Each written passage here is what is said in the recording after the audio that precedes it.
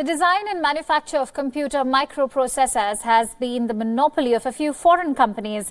Very soon, India could have indigenously developed microprocessors catering to civil and military requirements. WION correspondent Siddharth takes a look at India's first such microprocessor.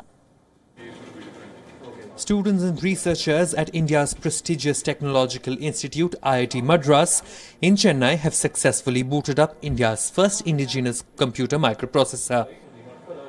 The processor, a Linux operating system, was booted up after the execution of over 70 million instructions.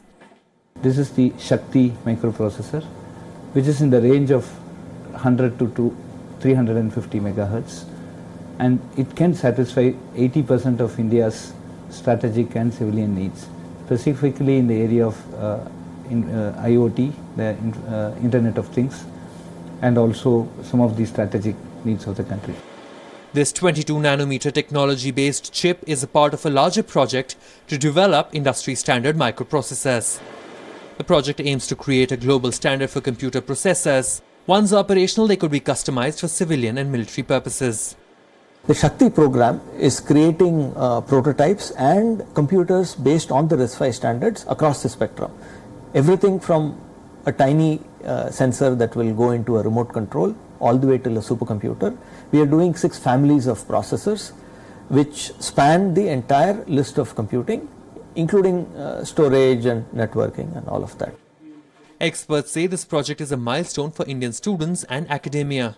It puts India at par with a select few global powers. What Shakti can give you today is a real-world hands-on on how to make chips, how to take it to fabrication, how to make products out of it, and completely open source, so you can go and hack any aspect of it. And as a student, there are very few universities, not only in India but abroad and globally, who will give you that access. Advanced projects like these can further enhance India's computing prowess and lead to near self-sufficiency. They say that Silicon Valley is not just a place, but a mindset. It is that very mindset which has led a team of researchers and students from IIT Madras to develop India's first computer microprocessor called Rice Creek. Very soon, Rice Creek will be able to power indigenously developed Internet of Things devices, home appliances, and also a host of devices that can be used for strategic purposes by India.